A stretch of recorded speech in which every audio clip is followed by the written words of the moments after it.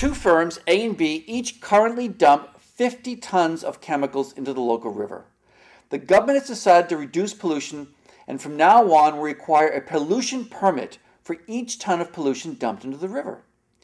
It cost firm A $100 for each ton of pollution that eliminates before it reaches the river, and it costs firm B $50. Let me write that down. Firm A, it's $100 per unit of pollution. In other words, to get rid of a unit of pollution is going to cost firm A $100. For firm B,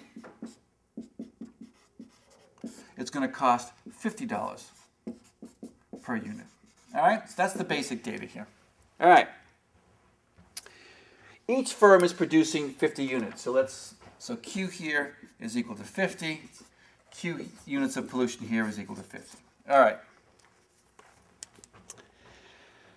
Now, the government gives each firm 20 pollution permits. That means they have the right to pollute 20 units. All right? So now firm 2 gets 20 permits. Firm A, excuse me. And firm B gets 20 permits. More data. All right? Government officials are not sure whether to allow the firms to buy or sell pollution permits to each other. What is the total cost of reducing pollution if firms are not allowed to buy and sell pollution permits from each other? So here's the controversy. I can give each firm 20 permits. That means firm A can only produce 20 units of pollution or only dump 20 units, even though they're producing 50. So firm A must get rid of 30 units of pollution. What's that going to cost? Well, it's $100 per unit times 30 units, so it's $100 times 30. That's $3,000. So it's going to cost firm A $3,000 to get rid of the 30 pollution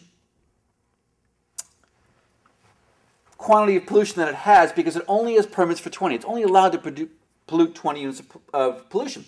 Now go to firm B. What's going to cost firm B? Well, they're more efficient in the sense it doesn't cost so much. So it's $50 per unit. They're producing 50 units. They're allowed to produce 20. They've got to get rid of 30. So now it's $50 times 30, or $1,500. Okay? So now the total cost of getting rid of pollution if the government does not allow trade of these permits is $3,000 and $1,500. So total is $4,500. All right. Second question then is, what is the total cost of reducing pollution if the firms are allowed to buy and sell permits from each other? So wait a minute, so why is this going to change? Well, look what's going to happen. You're going to see firm A go to firm B and say, can I buy your permits? Can I buy your 20 units of pollution? And let's say firm B says, sure, you can buy them. And let's say firm A offers some price that is greater than $50 and less than $100, right? If it's greater than $100, it can do it itself. So it's going to basically bid them away.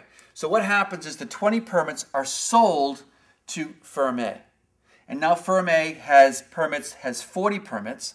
So I'm going to change this now. Everyone see what I've done? Firm A has just purchased away the permits from firm B. And now they have 40 permits. So now they only have to get rid of 10 permits themselves. So instead of having 30 permits to get rid of, they get rid of 10. That's 10 times $100 each. That's $1,000. I'll say it again. It's a little bit complicated. Before, they weren't allowed to trade permits. Now they are. So firm A, because it's expensive for them to get rid of pollution, goes to firm B and says, can I buy your 20 permits? And firm B is going to say, sure. You're going to pay me more than $50, but sure, you can have them. And some price between 50 and 100 is going to be worked out between these two firms. The point is, though, that these 20 permits now go to firm A, and now firm A they have 40 permits. They're allowed to pollute 40 units. They only have to get rid of 10 now to meet the government standard, and so now 100 times 10 is going to cost them $1,000. But now, what happens to firm B? Well, firm B now has no permits.